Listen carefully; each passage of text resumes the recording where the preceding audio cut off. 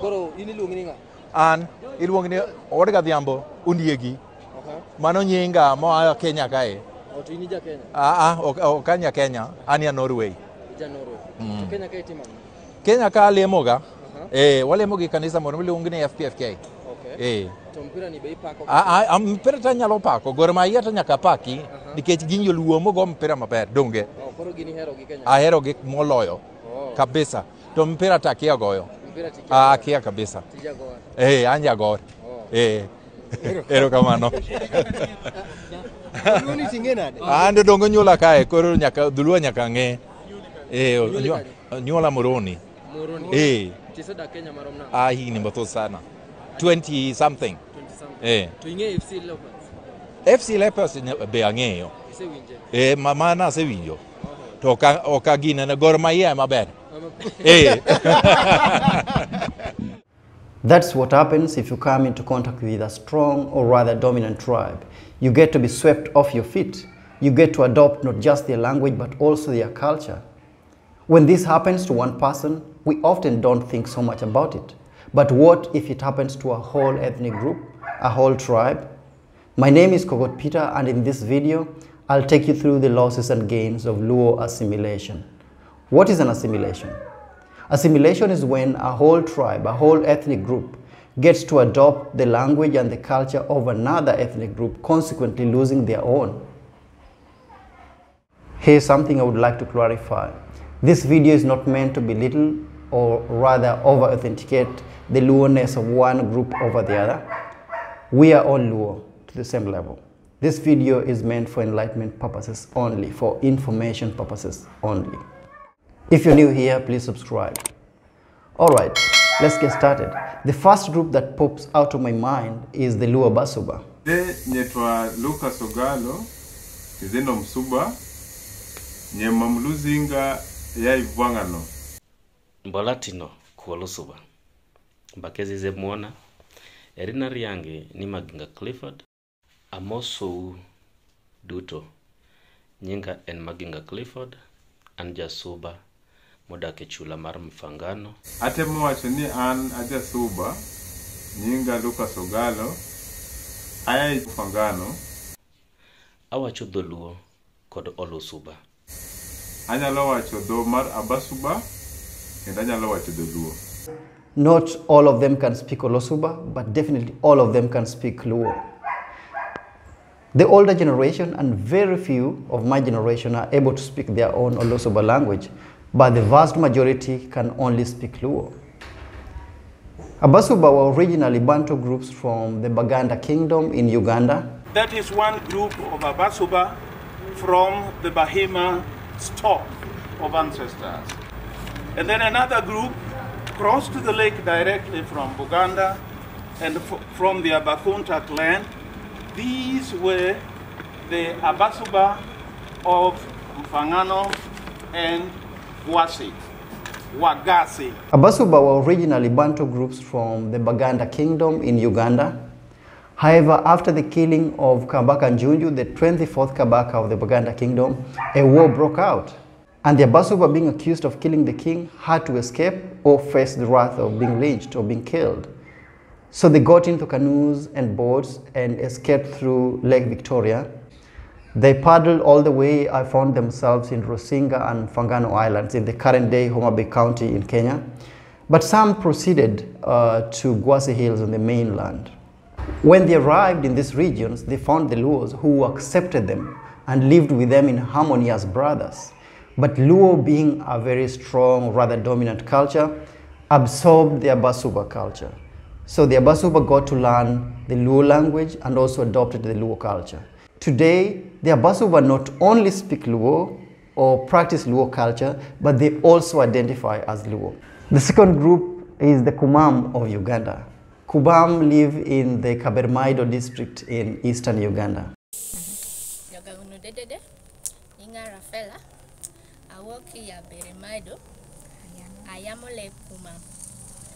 Kumam are said to have been originally members of the Ateker group.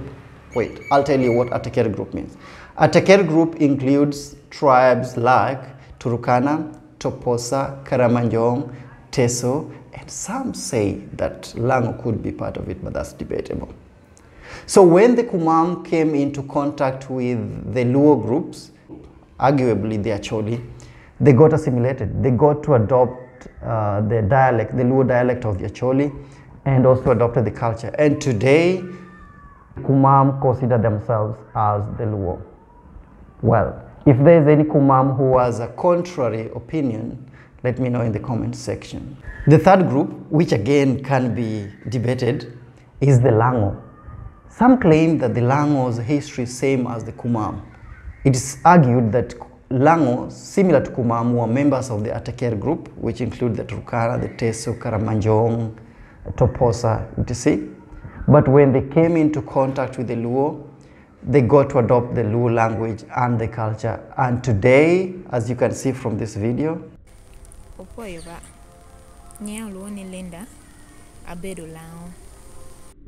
the Lango consider themselves as the Luo and speak a Luo dialect. This one is quite debated because one of the Lango had this to say.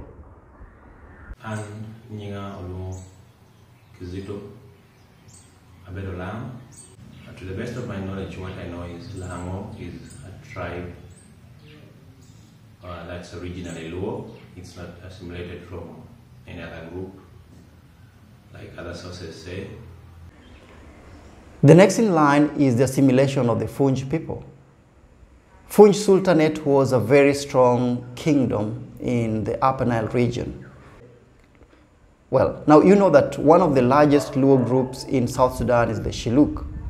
When the Shilluk left the original Luo home, which is Bar al Ghazal, they went up north towards Upper Nile, where they established Shilluk Kingdom or the Cholo Kingdom, and that was in the 15th century. In doing so, or in the process of doing that, they encountered and overpowered the Funj Sultanate. Funj Sultanate was a kingdom or a dynasty of the Funj people. Upon the invasion of the Shilluk, some of the Funj people escaped to the north in the current day northern Sudan. However, those that remained behind got assimilated into the Shilluk culture. Hello, my fellow Luo fraternity. My name is Jalpan Opiti Samuel. I'm a Luo Cholo Shilluk from South Sudan, Upper Nile region.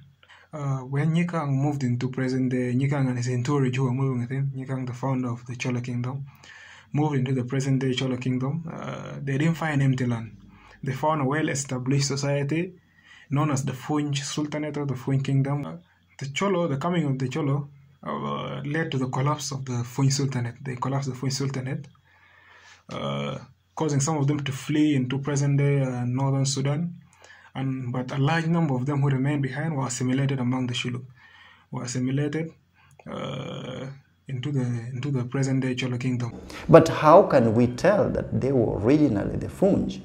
The naming pattern is here to show it. And how we know that today is through the social structure that was left behind by Nyikango, whereby everyone identifies by their ancestor who was present during the establishment of the Cholo Kingdom, the Kwar system. Whereby, for example, some of the present-day Shilluk clans that were assimilated from the Funj include the Kwar Nyidiang, Kwar Nyikok, Kwar Mang, and many others. Well, the next in the group is the Dinka.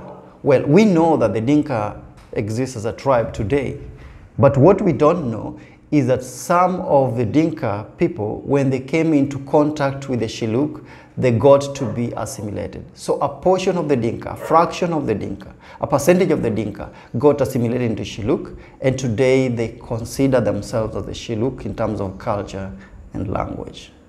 Yeah.